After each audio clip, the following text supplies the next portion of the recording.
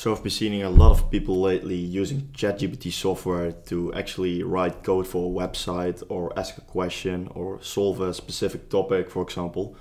But I have seen nobody actually using it to write code for an Arduino.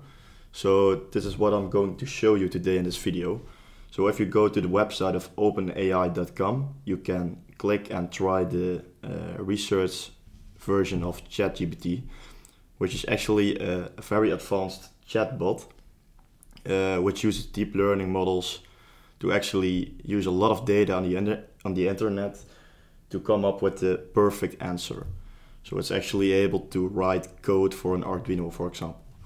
So let's say if you don't have any experience with Arduino and you don't know how to start, the first thing you could, for example, do is you can ask it to write a script to blink the LED of the Arduino. So for example, you say like write a Arduino script to blink a LED.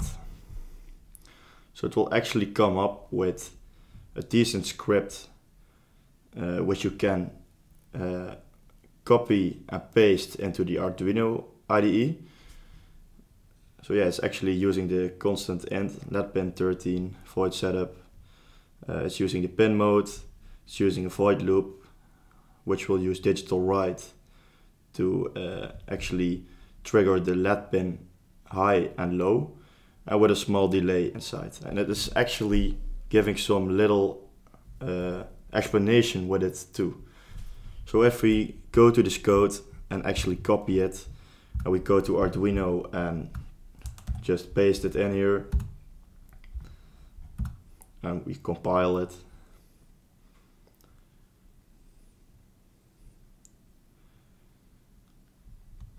It takes some time.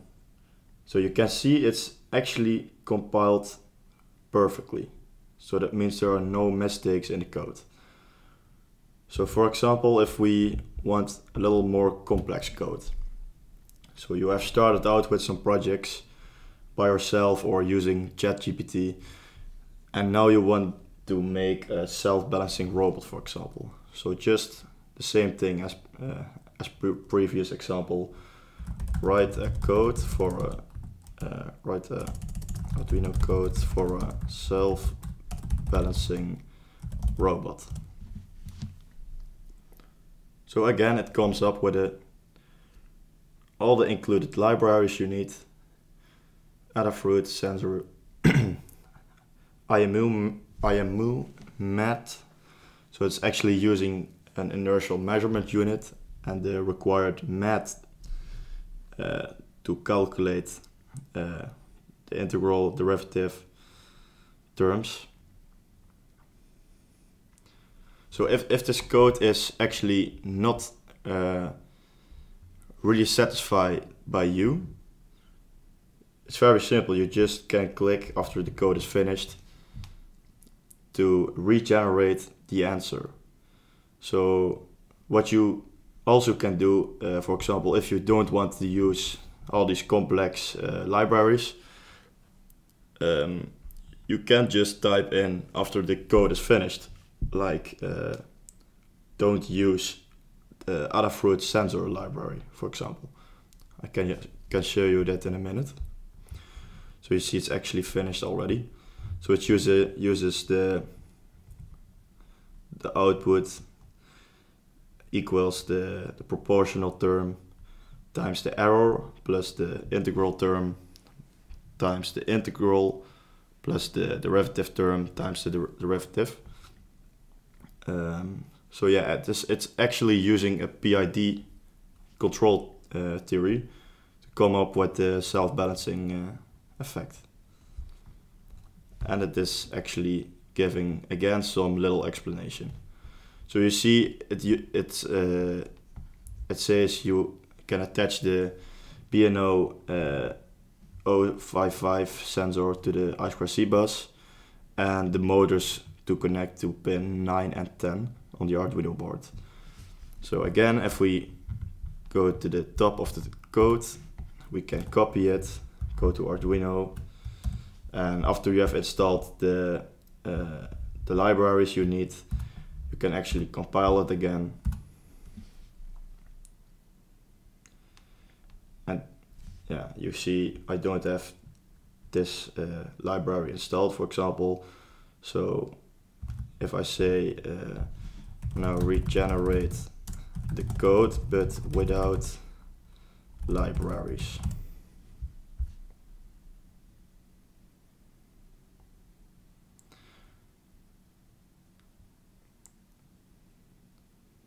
Alright, so it's now using the SDA and SCL pins, making some double terms for the KP, KI and KD, some set point, previous error, integral output, motor constants,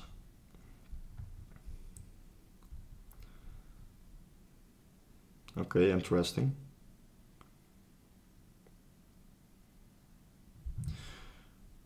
So you can see for every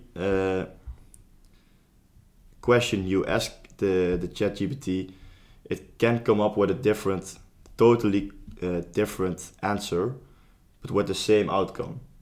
So, for example, a very simple code like blinking a LED is not very complex for this AI to solve, but a more complex code like a self-balancing robot, you can use a lot of different libraries or codes or strategies to control this robot. So you see it's typing all the code manually without using any library, which could make our work a little bit easier, but we are lazy, I guess, and we don't want to install all these libraries because we can just use the ChatGPT. So you see again, it comes up with a very good looking code with a little explanation again. And for example, it says again, it uses the sensor it used before in the previous code. So if we say rewrite, but don't use the BNO 055 sensor.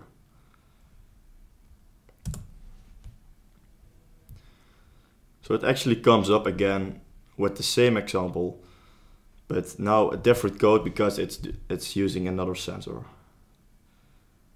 So it's just using an analog input for the gyro, still using the PID values.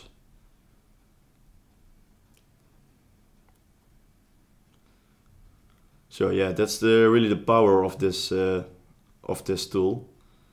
You could eventually use it like for all your problems, asking it to write a little game, for example, or write Python scripts, or writing, for example, a website plugin for your WordPress website, which I have made a few another tutorials about on my channel, so you could have a look to that.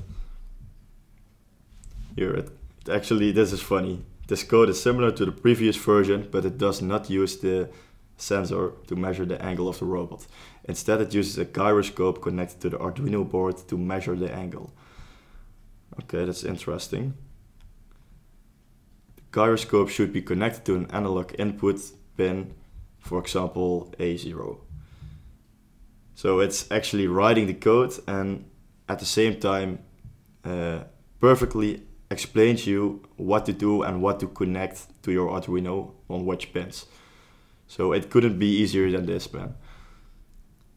So yeah, in the future I will do some new tutorials about other concepts, but this just shows the power of this ChatGPT tool, and I'm only scared to think about what this could bring in the future, because it looks like a lot of jobs could be replaced in the future. But let's just keep it positive for now, and if you like this video, please consider subscribing to the channel, and let me know what you want to see next time.